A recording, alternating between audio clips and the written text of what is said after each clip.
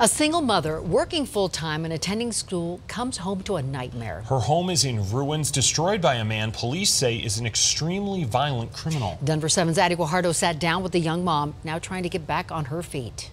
It's a sight that rocked Tanya Ovalle. I was just shocked when she saw he lit the bathroom on fire and smelled the damage. It just reeked like smoke. Less than 4 months ago, this mother and her 2-year-old son moved into their first apartment. I get sad. I mean, that was my house.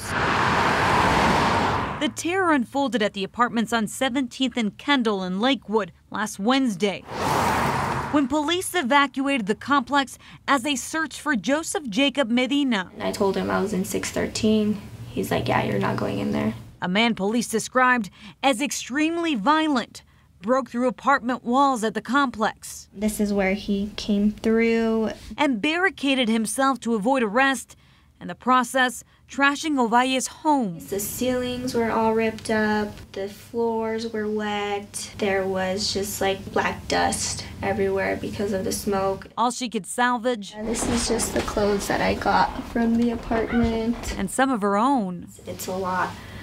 Especially for a single mom. Forcing her to move back into her parents' home. So I just had to sleep on the couch. The full-time mother, employee, and part-time student says she was just starting her first steps toward independence.